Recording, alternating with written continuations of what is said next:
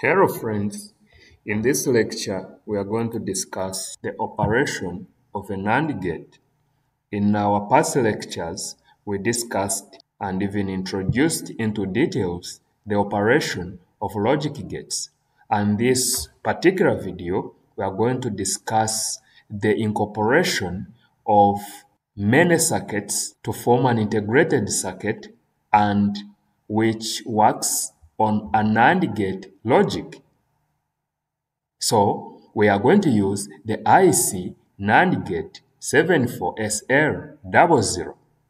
This is a quad NAND gate or quadruple or quad 2 input NAND gate in a way that it is formed out of 4 different NAND gates, and each of the 4 different NAND gates has got 2 inputs. So we are going to first of all verify the output of a NAND gate using a truth table.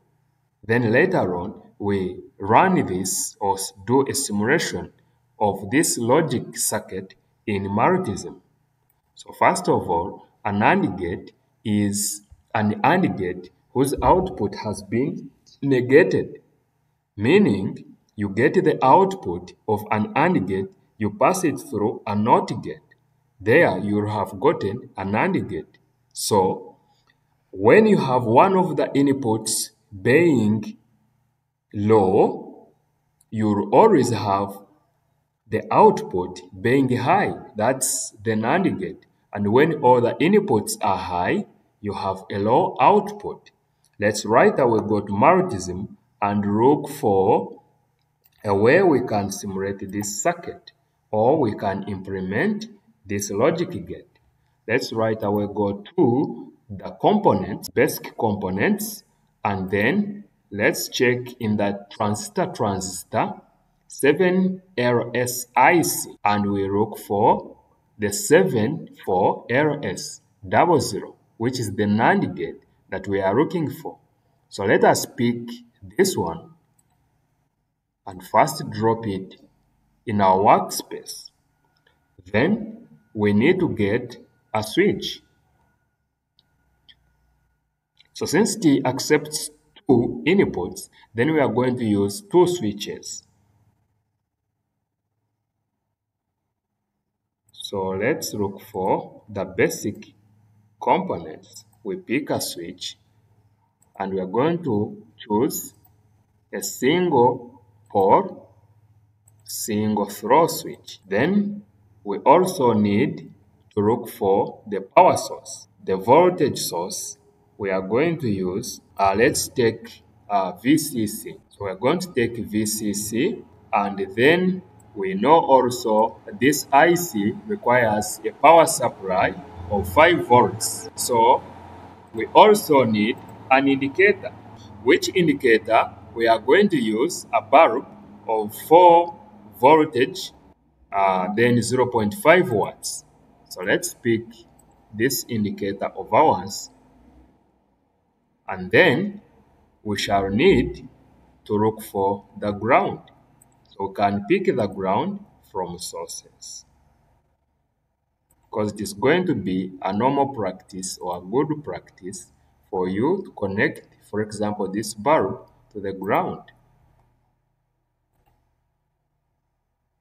So now we have our input from the battery source or the power source via the switches to the integrated circuit. So now one of our input is going to go to 1A. Another input is going to go to 1B. You can check it from here.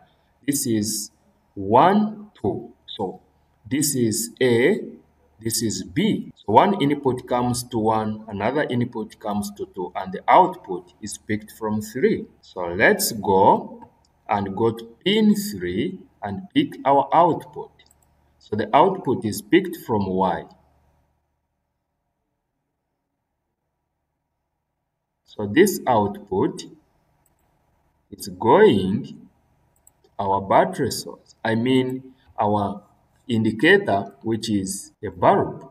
Okay, so this bulb is going to be connected to the ground. Remember, also, this integrated circuit is also connected to the ground from its pin number 7. Then this pin number 14 is also connected to the power supply. So now, remember, we said this is a NAND gate. So let us run this circuit and see if all the inputs are low, we are going to see what our output is going to be. Okay, so our output is high, which is in agreement with our truth table. With all our inputs being low, the output is high. Wow. Now, what if one of the inputs is high and the other input is low? So still, we have a high at the output. What if this input is high and the other one is low? We have a high output. What if all these inputs are high, the output is going to be low, which is in agreement with this truth table. So in this video, we have demonstrated the operation of this integrated circuit 74LS00, which is a NAND gate. Thank you.